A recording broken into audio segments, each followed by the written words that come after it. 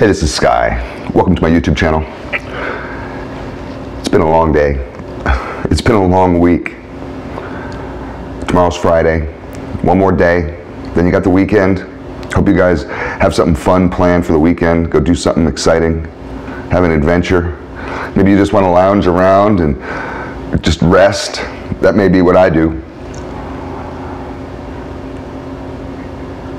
Let's talk a little bit about the liberal philosophy. I think this is important to go over for some people because some people don't really know what liberals are about. I'm not an expert really in anything in life, but I used to be a pretty hardcore liberal for a long time. I'm not heavy duty on politics, and this channel isn't a political channel, and I don't get on here to try to preach to people my beliefs or to persuade anyone to vote in any particular direction.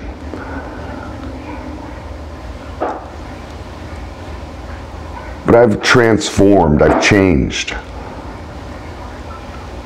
I've gone from being very liberal, extremely left-wing liberal, very progressive,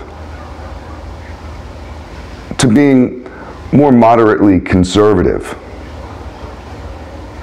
Now the odd thing is I feel like that I've kind of stood in the same place, because I've had to ponder this myself. How could I go against everything I believe? Because that's kind of what it sounds like. I feel similar to Elon Musk in this respect. Not that I'm a billionaire, but Elon Musk talked about it this way in one of his interviews, that he's always had certain values, and those values haven't changed. His politics haven't really changed. What's changed is the left, the Democrats, liberals, the progressives. That's all changed. The definitions of words have changed. I can't even talk to those people, and they used to be my people. I can't even talk to them anymore because we literally talk two different languages. They're not using the same definition of words that I'm using. We can't even agree on history, on facts, on anything. It's two different realities. And that is what caused me to walk away. And it was hard because it was an identity, it was part of me for decades. I was a loud voice. I'm very outspoken. I was a loud voice amongst progressives and liberals. I'm sure I've convinced many people over the last 30 years or longer to be liberal. When I see these protesters, I feel responsible because it was probably someone like me who convinced their parents. How did they get brainwashed? Probably from someone like me. But liberalism has changed. The beliefs are changed, have changed. There's a whole list of liberal beliefs that I cannot get down with. Things that they believe, that they get down with, that I'm not down with. I'm not with you guys. I'm not with you. So let's go over some of these. And I just jotted down a list off of my own little brainstorm of things that I used to believe when I was a big-time liberal. Things that I used to promote. And now these are things that I've done massive research on. I've pulled all my hair out. I used to have hair. You remember when I started the channel? I had hair. I pulled it all out, trying to figure this stuff out. So let's just go through some of it. This is in no particular order of importance, but let's start with hedonism. That's big. Hedonism is absolutely a core value of liberals.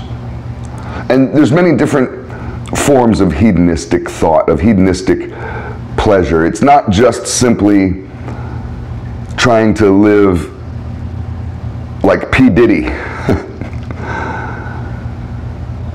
That's wealthy hedonism. But even the hippies, sure, they're dirty, They wanted to live in the woods and communes and things like that. I was raised by hippies. I was born in a school bus. This is not a fake name. People ask me about my name. I didn't make that up. Someone was teasing me about my name. I would have much rather, as a kid, had a name like John or Bob. No, I had crazy hippie parents who were lost in hedonism. They didn't want to work. They didn't want to do anything that wasn't fun. They wanted to party all the time. Play bongos and sit in fields and smoke weed and do that kind of shit all the time.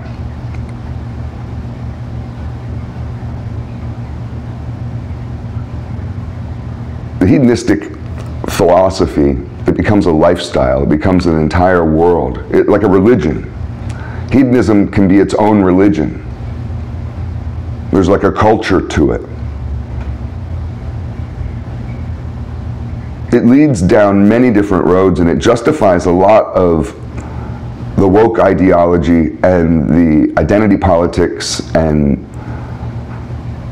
a lot of what you're seeing is going on right now comes from a place of hedonism, from pleasure seeking, from having that as your core value. Another one, which is a core value of liberals and liberal ideology, is tribalism.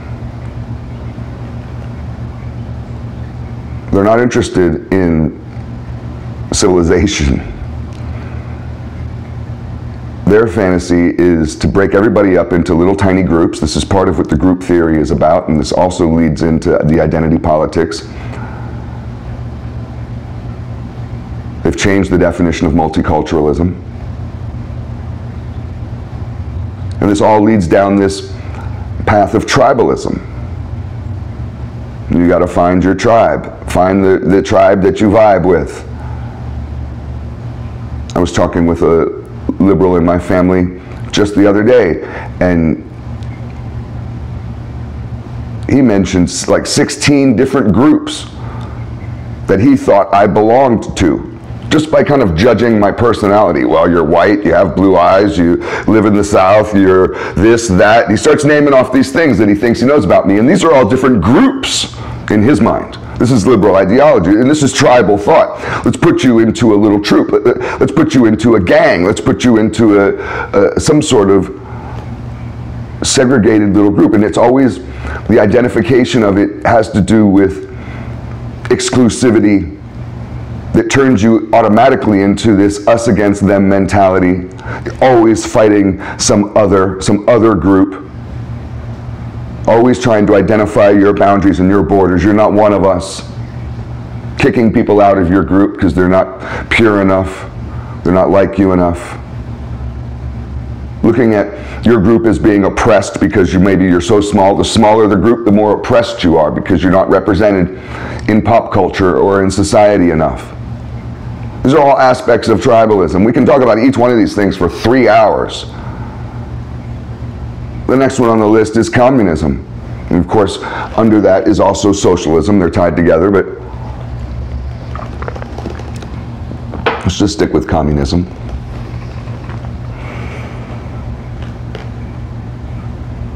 I can't tell you how many times that I myself and other liberals have sat around countless times trying to justify Karl Marx.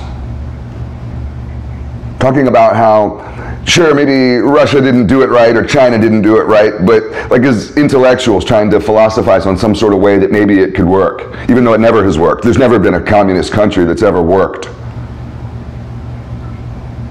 There's never been a communist system that's ever worked. Even unions can be absolutely destructive. I've lived on communes when I was a kid. I come from hippies. We lived on communes. In our school bus, we'd pull up and we'd stay at a commune for 6 months or a year. And as a little boy, because I was really young, parts of it weren't that bad because I just played with other kids. But looking back on it, I'm glad we didn't stay long. I'm glad that whole point of my life, that the early 70s ended and the hippie shit died out. Because Because it's virtual child abuse. And the commune, they always fail. These little hippie communes, all of them fail.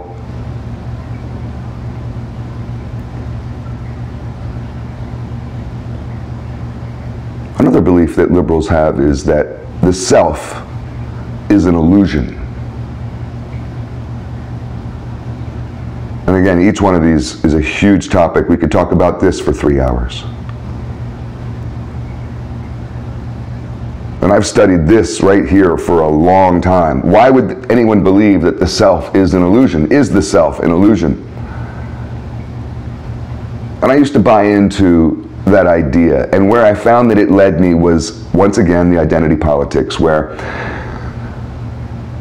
the point of it, why does someone believe the self is an illusion? Is because they want to be able to continually recreate themselves, to identify as something else. Tomorrow, I'm a cat, I'm a woman, I'm a man. Because there is no real self. You invent yourself. It's all just something that you invent, and you can invent it every day. The self is an illusion. And I'm just trying to boil this down to some real basic black and white ideas. We could spend a lot of time picking this apart. Another thing they believe is there's no free will. Why would they believe that? That I've struggled with. And I've studied this idea of, is there a free will? Is everything predetermined? Is everything fate? You have no decisions. If there's no free will, you're not making any decisions. You have no real freedom. You're not making any choices. There's no choice. I talk about this a lot. Life is about choice. You have the power of choice. You can make a choice. You can get up and do something. You can do something different than you're doing now. Oh no, oh, I'm wrong. There's no free will, right? As I've become more and more religious, with Abrahamic religion, studied Judeo-Christian philosophy, theology, I've embraced the idea of free will, and I like the story of Adam and Eve. I know what it means to be at that crossroads every day, to choose good and evil. You motherfuckers that are out there are lucky. You're lucky that Sky chooses good every day. I choose it. I have free will. Another thing that liberals believe, I used to believe, and many of them believe now, is that there's no God. They're vicious atheists. They're not just agnostics. They want to destroy any belief in God, and they're deeply offended if you believe in it. It's one thing if they just don't want to believe in it, but they don't want you to believe in it either. And this all leads to everything that we've been talking about previously to this, is that they want to be able to not be held responsible for their actions. That's why they don't believe in free will. And that's why they don't believe in God. They want to be able to do anything. This is where the ideology of letting criminals go free, defunding prisons and police, not having any punishment. Everybody can just do whatever they want. You're not responsible for any of it. You raped that woman, you killed that person, Hamas beheads a bunch of people. Oh, nobody is responsible for any of their actions. Another belief that liberals have, that I also used to have, is that the past sucks. But it's not just that the past sucks. It's not just cherry picking and focusing on slavery and wars and oppression and suffering. And the past is full of those stories. Our own history is full of those stories. No, it's deciding that all of previous history was useless, as if there is no real evolution, there is no lesson to be learned from it or anything to be taken forward. There's no tradition. Tradition is pointless and useless. This is what why you see these youngsters tearing down statues of Lincoln and Washington. And they want to burn down everything from the past. Remake everything.